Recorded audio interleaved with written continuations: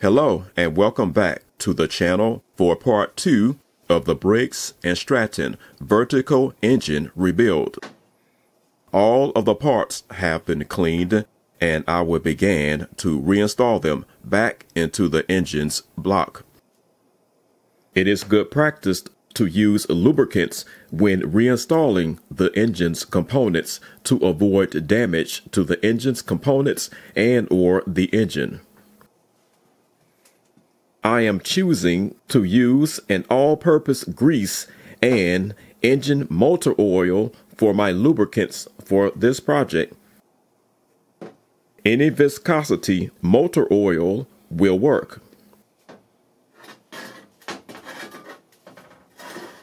I will start with reinstalling the valve train.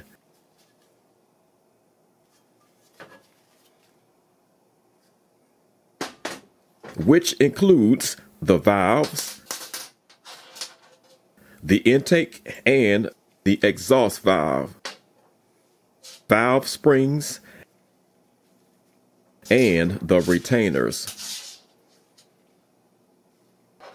To ease the installation of the valve springs, I use the Briggs and Stratton valve spring compressor tool. I will show you how to set this tool up on another episode.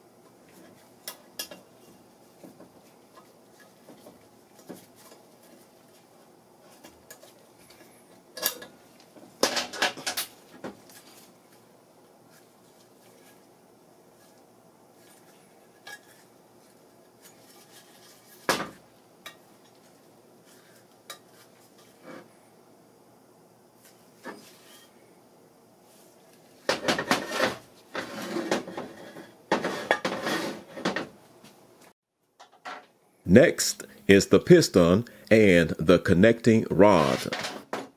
Make sure to lubricate the cylinder and the piston.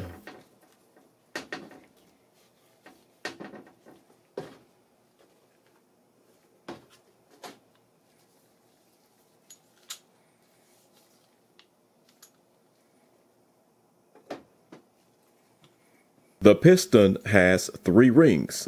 The top 2 is for compression. The bottom ring is for oil control. The rings do not fully encompass the piston. They have a gap in the center. Never align the piston ring gaps consecutively. Doing so could cause a loss of compression. It is best to space the gaps in opposite directions.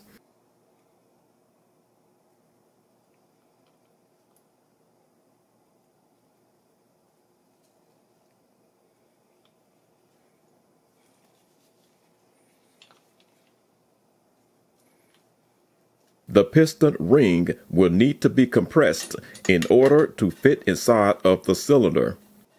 The special tool for this job is a piston ring compressor. The piston ring compressor compresses or push the rings inward so the piston can fit into the cylinder bore.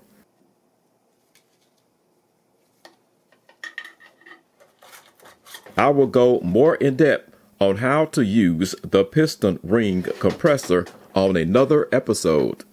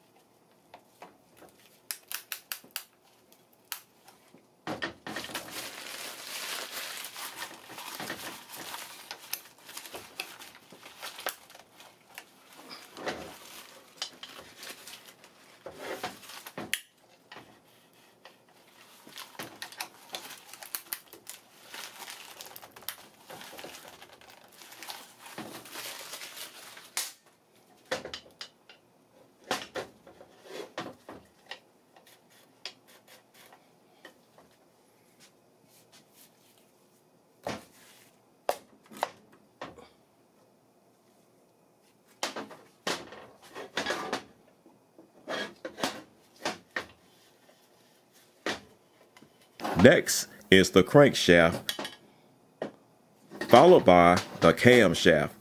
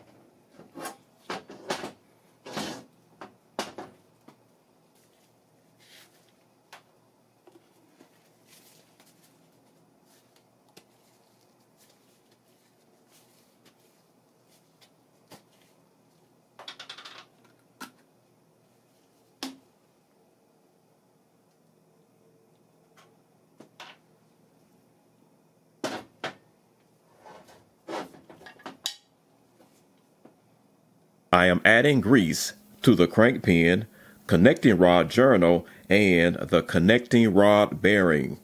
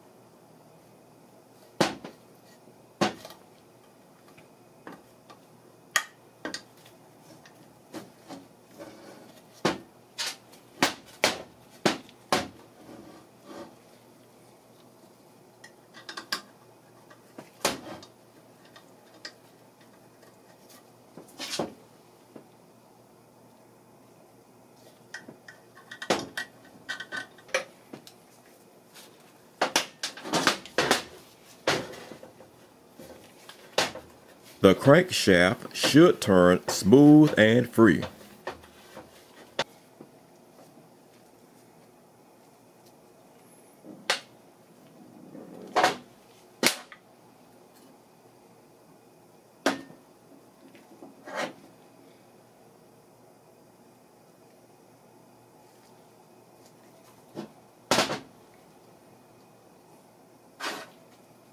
This crankshaft has a separate removable timing gear.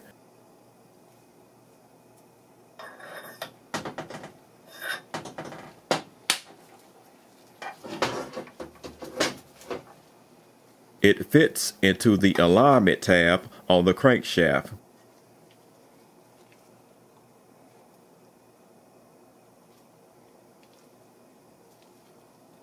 This small dot is the timing mark indicator, and it must align with a similar marking on the camshaft for proper engine timing.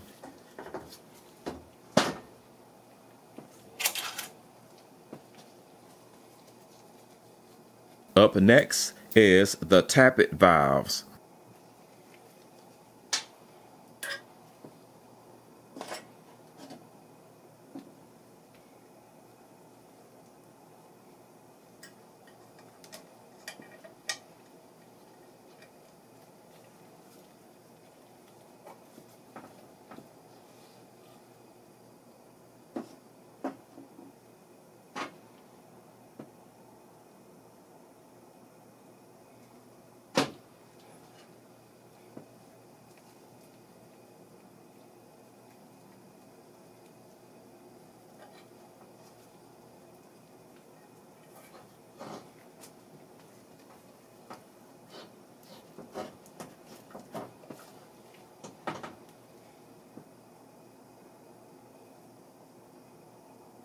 That small notch is the timing mark indicator for the camshaft gear.